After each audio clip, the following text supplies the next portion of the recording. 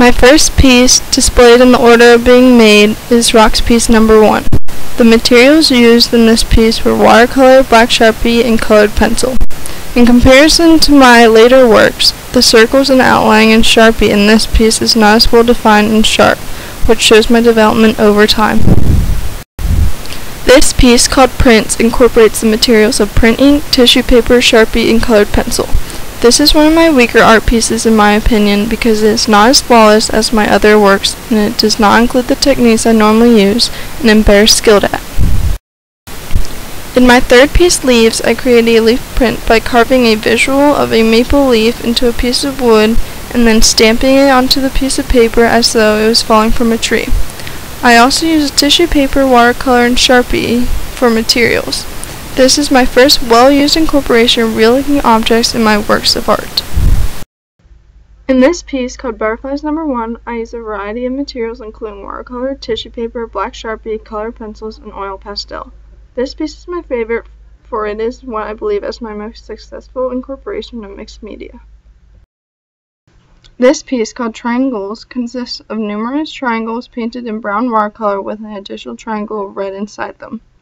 The triangles I left empty, I drew organic rock-like drawings in either red or brown Sharpie.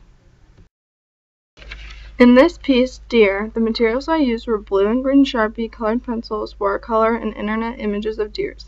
This piece differs from other pieces that I have made, for I use cool colors instead of the warmer colors that I normally use. If I could remove one piece from my portfolio, I would remove this one, since it does not give me the same feeling of worth my other pieces do. In this piece, Rocks piece number 2, I used watercolor and black Sharpie. In order to make the flawless white lines, I had to think ahead and put masking tape across the paper before I started painting. In addition to painting, I then used Sharpie to draw my rock-like pattern onto the watercolor.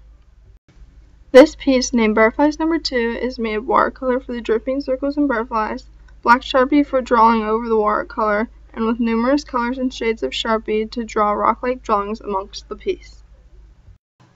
This art piece, called Lines, is simply created from gluing down tissue paper with water glue, then outlining in black Sharpie in order to give contrast and separate the different shades throughout the piece. This piece, named Rocks piece number 3, is similar to the technique in Rocks piece number 2, in which I made white lines by taping lines on the paper. I then watercolored inside the lines and finally used black Sharpie to make a pebble-like look. This artwork I call Wax is an encaustic piece of work which I made on a solid all-wood canvas. First I layered tissue paper and outlined it in black Sharpie, then cut out circles of similar colors to the tissue paper. I outlined some of the circles with Sharpie and then added these circles in as I put the encaustic on. My most recent piece, Rocks piece number 4, consists of 4 squares taped off on the edges and then watercolored with yellow-only watercolor. As I did in the other rock pieces, I drew rock-like shapes with black Sharpie. The inspiration for my work has come from the Bauhaus movement, but most importantly has come from my love of nature and the need to incorporate it into each art piece I make. The technique I use most often and use in the majority of my work is the use of rock-like organic shapes. Even though I like using this technique because it is easy, I enjoy it most because it calms and relaxes me while creating an element of simplicity. I see my role in the art-making process as one that helps to combine the environment around me into artwork in order to feel one with the natural world.